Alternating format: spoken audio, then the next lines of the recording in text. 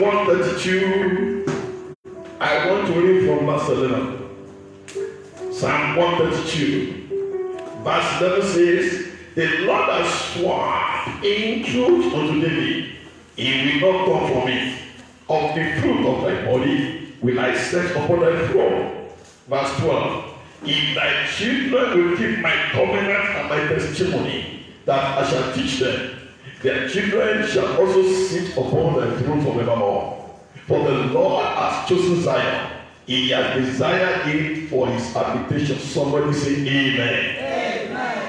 This morning I will share with us briefly on what I titled, Keep the Covenant and the Testimony of God. Keep the covenant and the testimony of God. These are two major forces in the sight of God that makes God to preserve his glory and his power through generations. What is covenant? Covenant means an agreement between two people or between two groups or two nations. And the agreement will be based on this is the way we are going to do it, and both of them will agree on that thing, and you will abide by that covenant or agreement. What is testimony? The testimony of God is the word of God. Testimony means when God may have done something in your life, and there's a miracle, there is a sign and wonder, and God gives you victory or gives you blessing or answers your prayer, then you have the testimony. Then you come before the people and say, this is my testimony. When God moves and there are signs and wonders by the demonstration of the power of God, then testimonies will abound in such a place. In the Old Testament, the Ark of God is also known as the Ark of Testimony. This Ark of Testimony represents the presence of God in the midst of God's people. And there was a time the enemies took the Ark of Testimony away. They couldn't hold on to it because God punished them. Now because of the Ark that was there. So the Ark will return the Ark back to Jerusalem. When there is a testimony in your life, make sure you keep the testimony. When you keep the covenant of God, then the testimony of God will be abundant in your life. Keep the testimony, keep the covenant. God is faithful. In the book of Psalm 132, verse 12, it says, if thy children will keep my covenant and my testimony, God puts it before them. Your children have a responsibility. Let them keep my covenant. David, I have a covenant with you. Let the covenant not stop with you. Let your children and your children's children be also beneficiaries of the covenant. And God says that if your children will keep my covenant and my testimony, their children shall also sit upon the throne. Which means that if they don't keep the covenant, if they don't keep the testimony, the blessing will not pass on to other generations. People of God, there is a covenant of God for us in this place. And there is a covenant of God upon your life. And there is a testimony you have. If not for the fact that the devil knows you have a testimony, the devil would have killed you before now. The testimony is that you belong to Jesus. You belong in Zion. You are a child of God. You are untouchable. You are the apple of God's eye. Somebody shout hallelujah. That testimony is enough to make the devil go mad. And the Bible says that the devil went out to attack those that carries the testimony of God. Keep that testimony. There are things you must not do.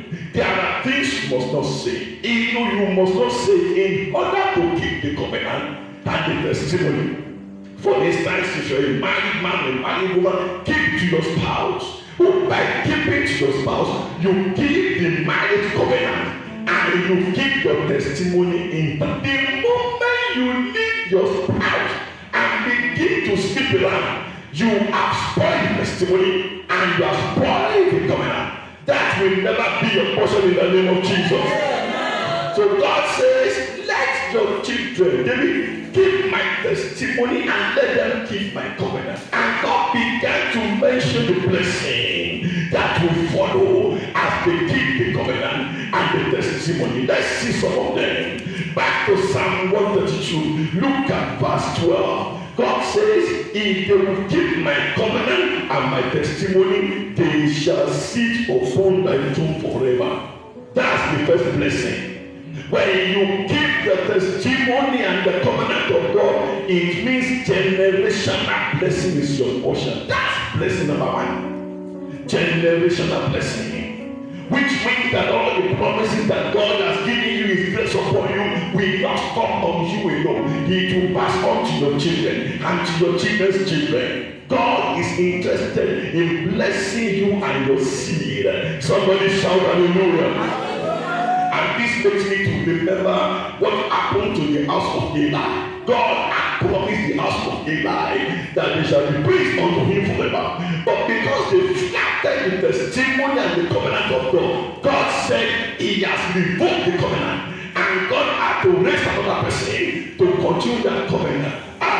God will not raise anybody to replace you in the name of Jesus. So when you keep the covenant and the testimony, generational blessing is ensured. Somebody say amen. Let's see some of that blessings that will happen to you in verses 13 and 14. Verse 13, for the Lord has chosen Zion. He has desired it for his habitation. Verse 14, this is my rest forever. Here will I dwell, for I have desired it. This is another blessing. You become the habitation of God. Wherever you go, God's presence is there. When you are at home, God's presence is there. When you are in your shop, his presence is there. When you are in the office, his presence is there. When you are traveling, his presence is with you. Because you carry the covenant and you carry the testimony. Listen to me. What you need to carry is what I'm telling you today. It is more than gold or silver.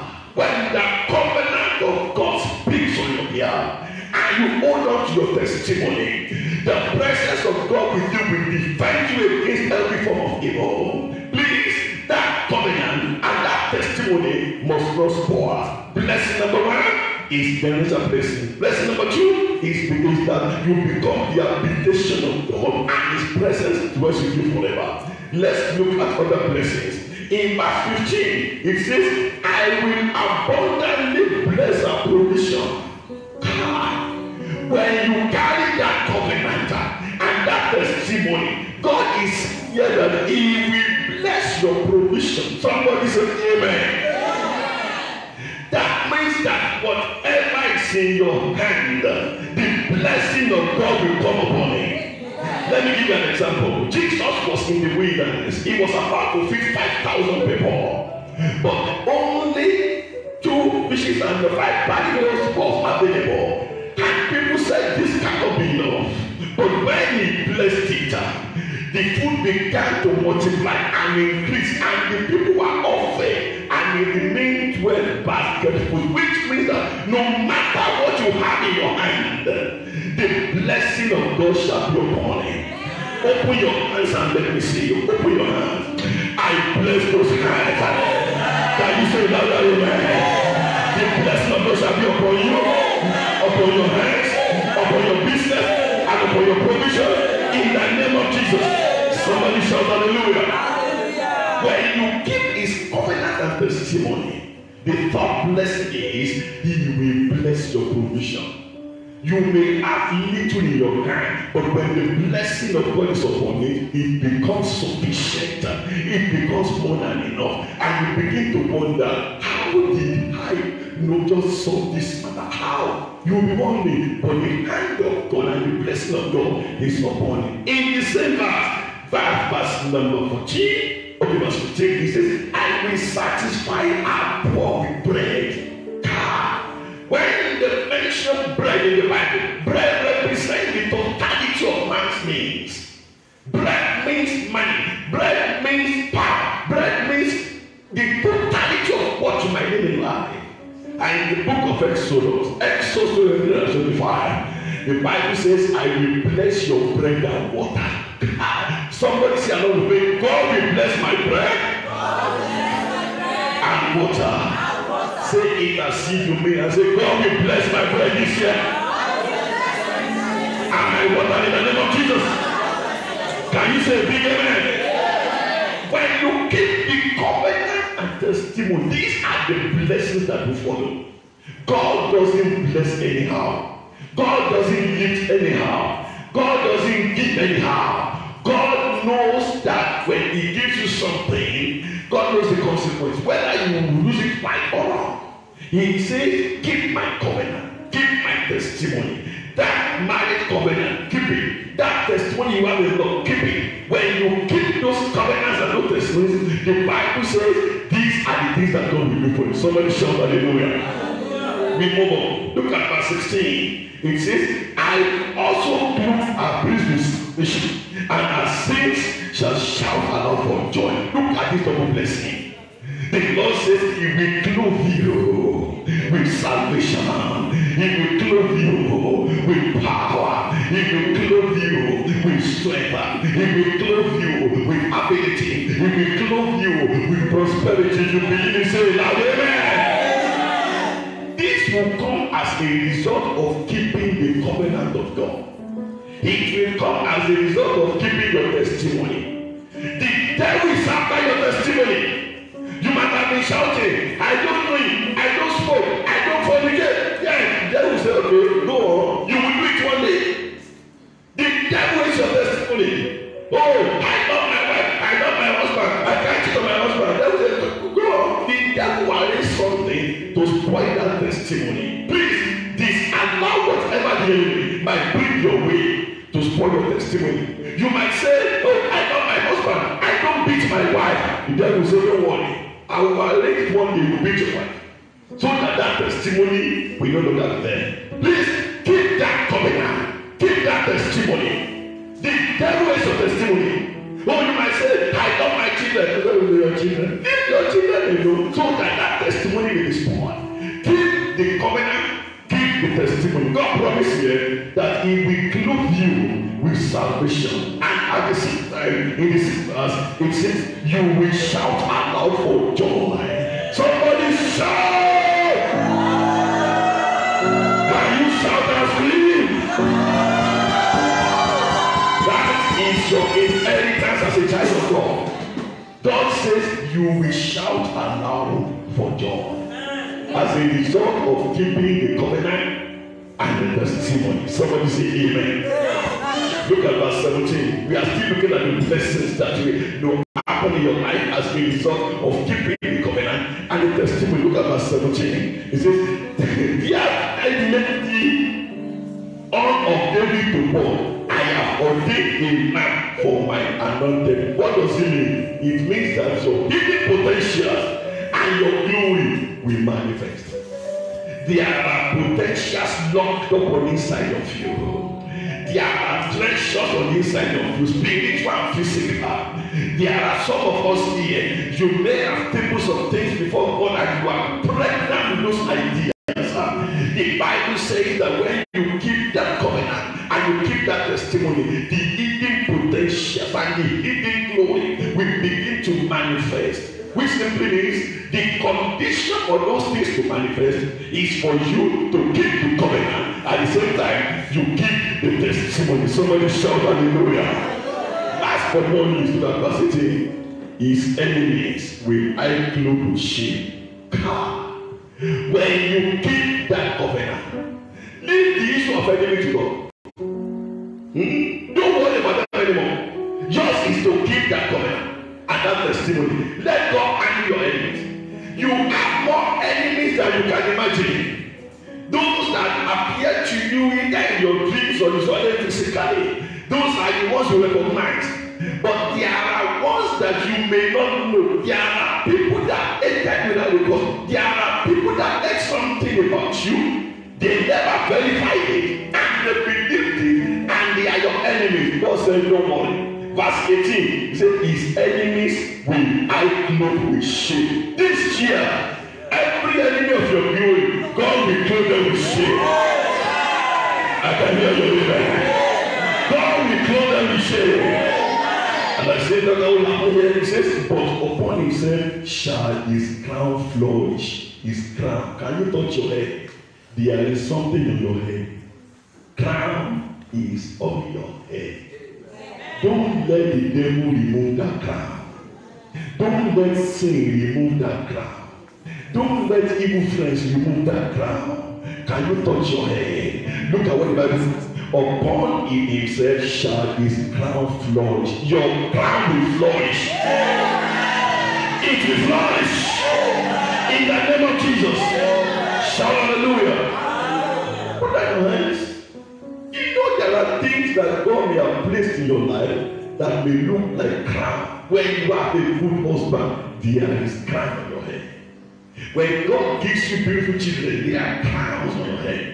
When God gives you an idea that will explode, it's like a crown in your life. And the Bible says, not only will you wear the crown, it says that the crown will flourish. The crown will increase. The crown will be a blessing. These are the things that will happen to you as a result of keeping the covenant and testimony. It is not too hard to keep the covenant. It is not too hard to keep the testimony. All you have to do is to close your eyes to whatever the enemies have to offer you.